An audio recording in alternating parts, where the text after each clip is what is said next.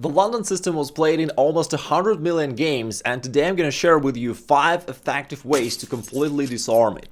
Here's the first way, and it's one of my favorite ones. So let's say your opponent goes for d4 and after that plays bishop f4. What do you do next? Well, the good news is forewarned is forearmed. We do know what your opponent is going to do. They're gonna put this pyramid of pawns in the middle of the board, play knight f3 and develop their pieces after that. Knowing this, we can disrupt the system, and the first way is to play bishop g4. Why? Because it prevents one of the next moves that your opponents were going to play, which is either pawn e3 or knight to f3. Now, fun fact is, quite a lot of your opponents will still play pawn e3, which, I mean, in this case is just a straightforward blunder of their queen in one move, and yet, like, it's the third most played move in this position. Now, what else can they do? By the way, the fun thing is, I've tried this bishop g4 move in over the board games as well, and it's really funny to see the reaction, because so far your opponent was confident playing these first moves, d4, bishop f4, having a clear plan of what they're going to do.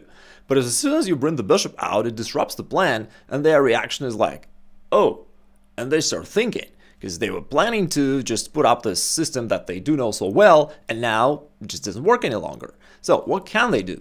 They can try knight f3, just hoping to play e3 on the next move. But as soon as the knight is here, you can trade it off and double their pawns. So after that, it's pretty simple. You just develop your pieces normally, casually, knight f6, you know, after whatever it is that they do, you play e6, and then bishop d6, you castle, you play c5, knight to c6, all standard development moves, and you've got a great position. But the good thing about all this thing is that we completely disrupted their London system. Now it's a completely new game, different position, unfamiliar for your opponent, and black is totally fine. Some of your opponents will try to get rid of this bishop by going pawn to h3, but you just drop it one square back and nothing changes. If they want to keep pursuing the bishop and going for pawn to g4, there's no danger for the bishop, it can always go back. But now, this is a permanent weakness, this g4 pawn, which means that they can hardly castle in this game kingside. That would be extremely dangerous, their king will be exposed. Moreover, you can always challenge this weakness by going pawn h5, and your rook is going to be involved. So overall, I mean, of course the game goes on, but you've got a great position, and again you disrupted the London system right out of the gate. On the next moves, still the same, knight f6, e6, bishop d6, just normal development, and you're good to go. The second system is slightly similar, but in this case we do want to bring our bishop out to f5. You don't have to do it right away, you can first play knight f6, but as soon as they're ready to put their bishop to this active position, we know that they're going to do this, and we prevent this by going bishop f5 first, taking control over this diagonal. Now, that bishop on d3 normally plays a key role in their potential middle game attack if you're castling, therefore you just stop it. Moreover, here's a pro tip. If they ever play bishop d3 anyway, just hoping for you to trade, what do? You stay strong, right? You're part of the Igor nation, the nation of domination, and you know that to take is a mistake, so you don't do this. Now, your bishop is already defended, so you don't have to worry about this. You can just play your own moves, bishop d6, and, you know, castle, all the standard stuff. Now, if they try trading off everything, and if they trade on f5 as well, good for you. Now you have a complete control over the square e4, and it's a really handy square for your knight to be landed in the future. And after that, again, you castle, you just finalize your development, you've got a great position, nothing to worry about. There is also one funny trap here. Sometimes your opponents see that their London system is not going to work out because you do control this square already, and they decided to switch back to the Queen's Gambit kind of stuff. Until they play c4, just hoping to play knight to c3 and switch it back to usual Queen's Gambit ideas. However, there is an interesting opportunity that you can take advantage of. Now, this diagonal is kind of weak, and you can first trade off the knight so that it can't go to c3, so you trade off the knight, and after that you go bishop b4 check, and all of a sudden there is no convenient way for them to cover their king, because normally they would love to have their bishop on c1 and play bishop d2, but the bishop is not there. They would love to have their knight on b1 so that it can jump forward, but it's not there, and therefore if they try knight f3 going back to d2, then the knight is pinned, and actually after knight e4, you just win the knight on the next move with a completely winning position. The third system is somewhat similar to the second one, but you keep the position completely dry. You also trade pawns in the middle of the board. So your idea is still to put the bishop out to f5, but you don't hurry to play this. You first play c5. At this point, they normally play their typical London system move pawn e3. Then you trade in the center. So you want to keep the position completely dry, where they have no attacking ideas whatsoever. And generally speaking, you do want to bring the bishop out as soon as they're ready to play bishop d3 themselves, right? But right now you can start off by going knight c6, which takes aim at this pawn, Therefore, they can't play bishop d3 or else the pawn will be lost. So they have to defend it somehow, let's say by going pawn to c3. And then you bring the bishop out to f5 so they can't put their bishop to an active square. And after that, you just develop. Again, nothing special. So they'll probably play something like this. You do also just standard development moves. Probably they will play bishop d3 at some point, then you trade it off. Here I would not recommend that you allow them to trade off here, because now those pawns will be a little bit weak, as well as your king. So better to trade off, just simpler. Then you can play bishop d6 and trade off this bishop as well. And as you can see, you would just, traded off most of the pieces. After that, your castle position becomes completely dry and drawish. However, back in the day, I usually avoided these kind of positions. I thought that they're boring to play and maybe it's drawish, I don't want to play it. But then I had a great coach, Grandmaster Melanyuk, and he told me one interesting thing, that when your opponent doesn't have an idea of how to attack you, they start doing weird, wrong things, and you win effortlessly just because they lose the game on their own. They start going forward, recklessly weakening their position, blundering away pieces, and you win. And when I tried it out, it really works. So you can play this position for a win. Definitely, because your opponents are clueless. There is no attack against you. They have to play positionally. They have no idea how to do this, and they play bad moves and lose. Now, of course, you do need to know how to play positionally, right? So if you don't feel comfortable playing these type of positions with maneuvering and positional play, I've got a free masterclass where I teach you all the fundamentals about this so that you feel absolutely confident playing these strategic chess, and I'll drop a link below in the description. You can check it out after watching this video. The next system is probably the most aggressive approach against the London system. We're not going to just counter it, we're going to counter-attack, and right from the beginning. We're going to counter-attack on the third move. So you play knight f6, and then you play c5, because that challenges the center and gives way for your queen. And after they defend this pawn however they like it, c3 or e3, doesn't matter, you bring the queen out to b6. Now here we capitalize on the fact that due to the absence of bishop on c1, which used to defend this pawn, is not guarded anymore. And we want to make use of that. Plus we put pressure also indirectly towards this pawn on d4.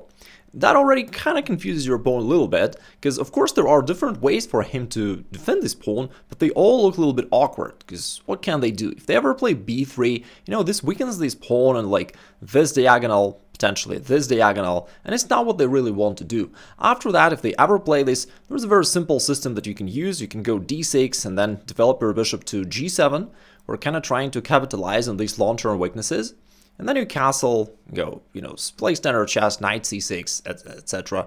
And you've got a good position. And again, their position is weakened and you got them out of what they're used to do. So now they're also clueless, they don't know what to do, and you have a good position objectively.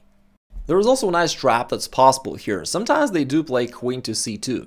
And after that, you can trade on d4, but don't take this pawn on d4. That would be a blunder. You would blunder this bishop on c8 with a checkmate.